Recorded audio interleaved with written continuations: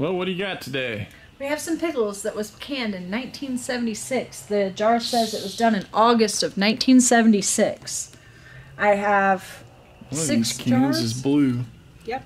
Look at that. And there's even one that's awesome. It's square. What is that? It's a ball. Don't know that we can get it on there. Perfect but anyway, Mason. I was trying to get the ear. So my mom canned these when she was pregnant with me, and I am 40, almost 45 years old. Not quite. I'm actually.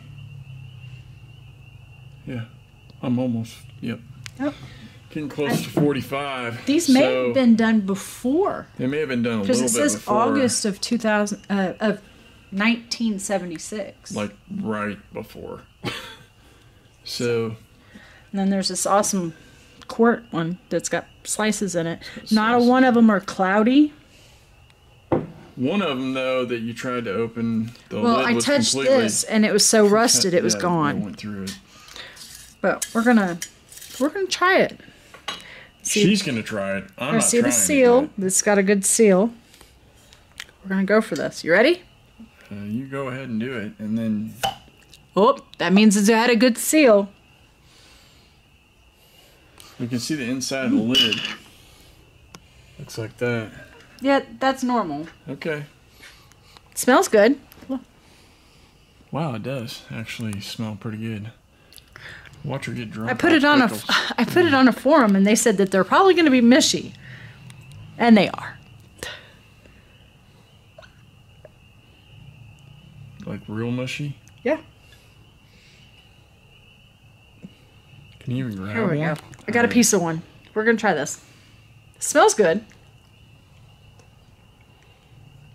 They're still good, but it's too mushy for me. Just a texture thing, babe. Is it that bad? They are very dill. They are very dill. And that was spicy. Really? Good, but spicy and very dilly.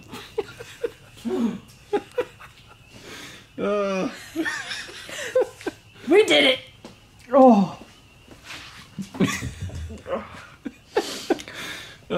Yeah, no thanks. But anyway, Come on, babe. I tell you what, you got one lady that gave you a quote and said on the forum, she said what?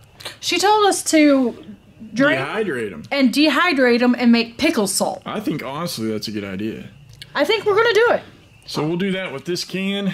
I'll and then we'll leave dehydrate other them. cans the way they are until we're ready to mess with them. But I really want to leave a couple of them in, especially this blue one with the perfect label. It's got my mom's handwriting on it. The way it is. The square one's pretty cool too. Yeah, the square one. That one has a really good label where you can read it. All right. Peace out.